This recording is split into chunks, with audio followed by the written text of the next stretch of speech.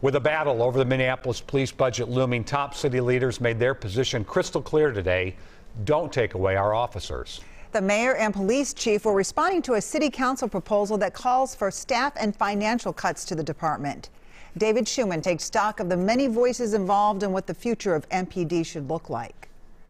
Good afternoon. Mayor Jacob Fry's proposed cuts to next year's police budget, but 3 council members have put forward a plan that goes further, roughly $8 million further. President Lisa Bender, Philippe Cunningham, and Steve Fletcher say some of that money should go toward unarmed response teams for non-emergencies and mental health crises. The mayor's in agreement about the need for alternate responses. The 2 sides also call for the same number of sworn officers next year, 770.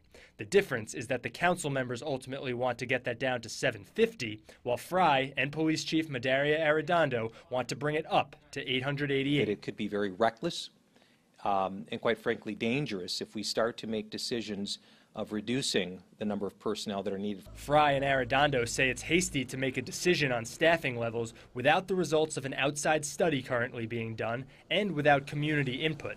Anna Schmitz with the Fair State Co-op Brewery says, hold on, we've been working with the council. In fact, an open letter to the city's leaders supporting full-time mental health responders has been signed by more than 100 small businesses. There has been a lot of engagement over the past few months, and now we're really at a time when it's time to act. Navigating through the differing opinions is the chair of the city's budget committee, Councilmember Lene Palmisano. She wants compromise, finding a way to fund safety innovation without dramatically altering police staffing. There's a lot of interest in building new safety nets, right?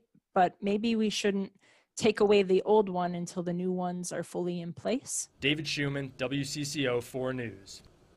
Complicating the issue is how undermanned the department is right now. Since the beginning of the year, the chief says they are down 120 officers.